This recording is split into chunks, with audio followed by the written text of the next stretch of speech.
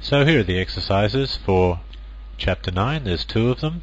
The first one is I actually want you to write a reusable function called usage.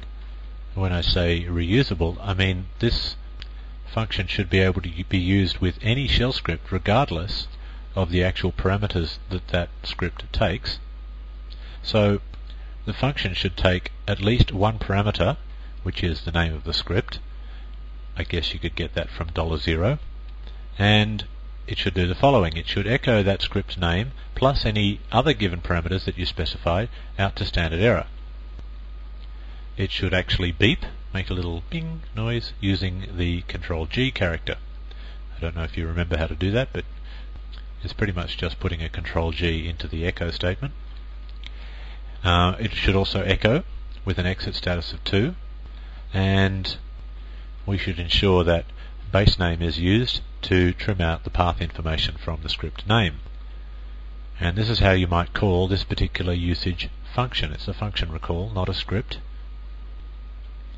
You might say usage and then $0, which would be obviously the script name, complete with path information if there was any specified, and then the parameters that the script should have, which would be a username and a file name, and then the ... to signify that there might be actually more than one file name required.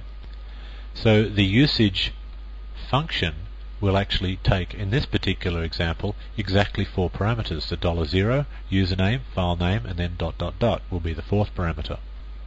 Like I said, it doesn't have to take 4 parameters because the usage will be different for each script that it's actually used in. Now what you could do then is you could add this usage function that you've written, this generic reusable function, to a function library, and you could call it from anywhere, from any script that you write, so you'd never have to write a usage function ever again. So that's the first exercise, and the second exercise is relating to the course project. Modify it so that it actually requires one command line parameter, which will be the name of the data file. Now this command line parameter will be not optional. They have to specify it on the command line of our script.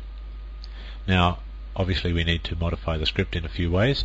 I'd like you to use this new usage function that you just wrote in the last exercise to display the usage message if the user does not specify the file name parameter.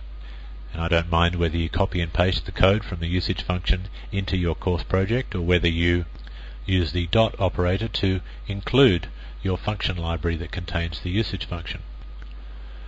Now if they specify a file and the file exists, you must check that you can write to the file. If you can't write to the file, then obviously the database isn't going to be able to do its job, so we exit the program with the appropriate error message. If they specify a file and the file does not exist, ask them if they want to create the file. And if they say no, well, there's nothing we can do really, because they don't want to create a file, so we must exit.